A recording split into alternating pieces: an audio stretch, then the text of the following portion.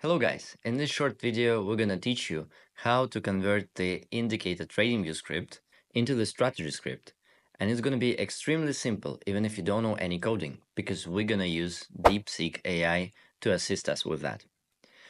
Anyway, if you would like to learn a little bit more about the Pine script code and how it works, we do have the trading course, which is available on Udemy, and the recent offer is that if you purchase a subscription on our platform, you're gonna get this code for free. So don't miss your chance. Okay, without any further ado, let's get into the coding. Okay guys, so let's start. I have my DeepSeek window open on the left hand side and the BTC USDT price chart on the right. I already added some random indicator which will show you the buy and sell signals.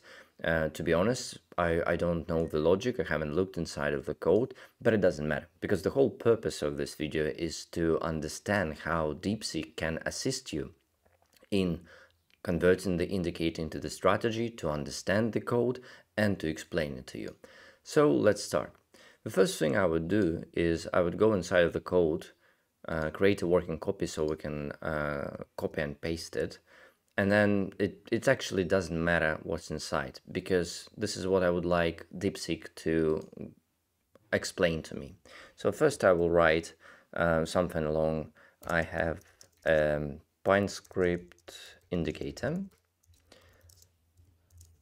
Can you explain to me what it does and which variables are used to determine the long and short entries?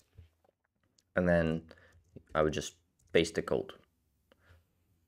So that's pretty much it. Let's see what it was gonna produce as a result.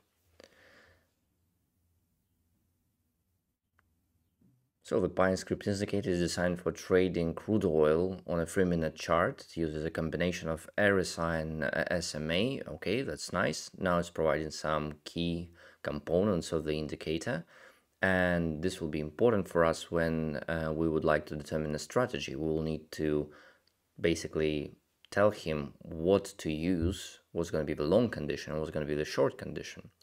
So as I can see it right now, the buy-sell signals, called buy call and sell call in this code, generating for the buy and sell signals based on the SMA crossover. So a buy is a more specific buy condition that requires a crossover of the previous close above the SMA along with bullish candle patterns. Okay, so we're probably going to use this one in order to determine our logic for the long entry and the sell variable for the short entry. So let's see if we can ask him to do exactly that. So convert this indicator into the strategy script.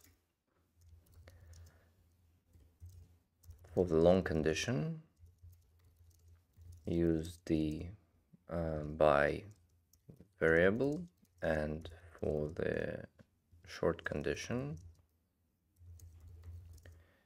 use the sell variable. So let's have a look. If we give DeepSeek such a simple prompt, will it actually provide you with a code so you can easily copy and paste it into the Pine script editor on TradingView?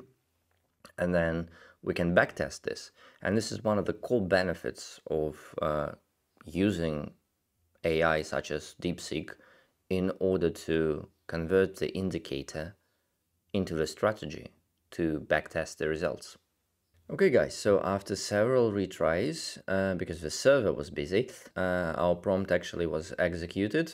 So let's see how it works. We're just gonna copy it, and because this is a strategy script, what we're gonna do is we're gonna create the new strategy script and then just replace the whole code here and add it to chart. Let's see what the result is gonna be. Okay, so now by leaving the indicator on and the strategy on at the same time, we can clearly see how the execution worked and when it was buying or selling.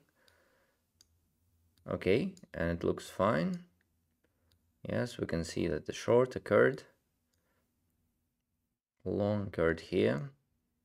Okay, what you can see straight away is that it does not execute the second buy because we didn't introduce that option. We didn't say buy all the time, and this will be related to pyramiding. So if you increase the number of entries, increase the pyramiding in the trading view, it will create a buy or sell order at each step. One more quick thing, we can even see that this is a profitable strategy, but don't get your hopes up, because one thing for sure that you will need to change is you definitely need to add the commission. The standard one will be 0.05, and let's see if that changes the result. Well, it's still profitable, which is quite good. The profit factor is not that bad. Okay, we're not going to go deeper in terms of the actual strategy, but the whole idea was to see how it can change the indicator into the strategy. Okay, now let's try and adapt another indicator. Let's go into the library and see if we can find something from the community, from the top indicators there. Well, we can have a look at the super trend, which is quite a famous one. It also gives you the buy and sell signals. Let's see if the code is available. Yes. And now we once again can create a working copy. We can copy the code and then paste it into the DeepSeek. Once again, we'll ask DeepSeek to actually explain the code for us first.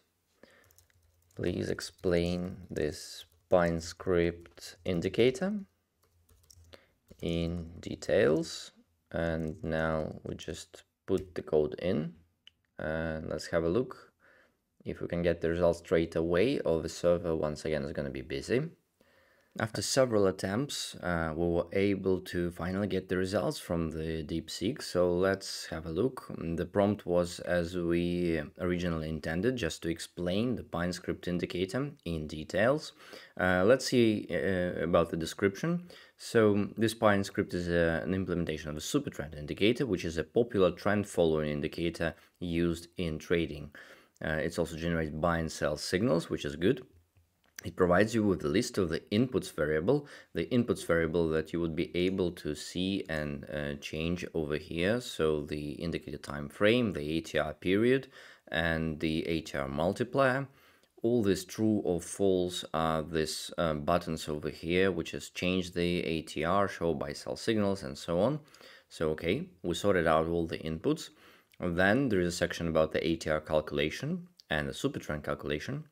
The last one is the trend direction, so whether it's an upward or downward trend, and it's going to be either green or red, and then the plotting functions. Right, so we also can see that there are default alerts, which start with the alert condition, and you can see it right then here, line 34 and 35. So actually, in terms of explaining the code to you, explaining the variables and what they do, the DeepSeek is actually doing some great work.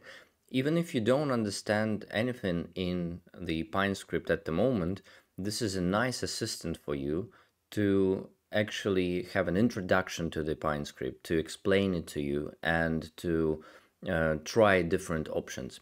So once again, let's try and convert this into the strategy. Let's now convert this script into the strategy script.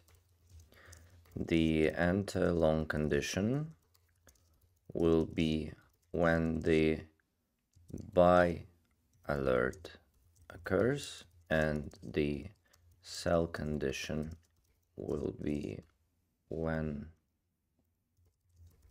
the sell alert occurs. Okay, let's try this one on. Okay guys, now we have the strategy code for the super trend indicator. Let's just copy and paste it once again. We can replace everything and then press add to chart. Right, and let's just quickly check. So whenever we have a buy signal and the candle is closed, so it's confirmed, the long position is opening, and when we have the sell alert and the candle is closed, the sell is occurring. Okay, so we can clearly see that it's working in terms of converting the indicator into strategy. And you can try different types of an indicators. The core idea here is that you must have the indicator script. You can just copy it. First, ask the DeepSeek how to interpret it, what it does, what are the key variables, and then it's all up to your ideas that you have, how to improve the strategy. Whether you want to add any take profits or stop losses, whether you want to introduce the risk management inside of this, whether you would like to make sure that it only trades in the trend market rather than have this consolidation periods, where the trend indicators just do not work. So it's actually all up to you. Okay, one last thing that I want to mention is, what if you have any kind of error? So you copy the script from the DeepSeek and then input it into the TradingView and you have an error somewhere. What I would usually do is that I would come back to DeepSeek and tell him there is a problem with the code on such and such line, and you just copy and paste the error and ask it to fix it.